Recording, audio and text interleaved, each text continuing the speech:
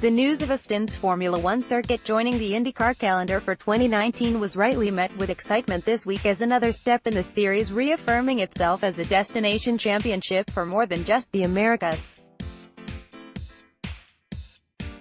That announcement came just after the successful return of the Portland race, which attracted a huge turnout at the historic and challenging track, in a good case of IndyCar benefiting from revisiting its roots.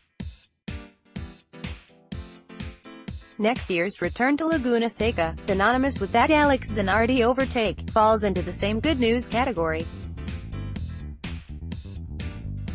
Mark Miles, CEO of IndyCar's parent company Holman. But of course it took no time at all to switch to another subject. Bobby Epstein, the man running the show at the Circuit of the Americas, turned to Miles and joked, "It is Fernando Alonso going to be in the series?"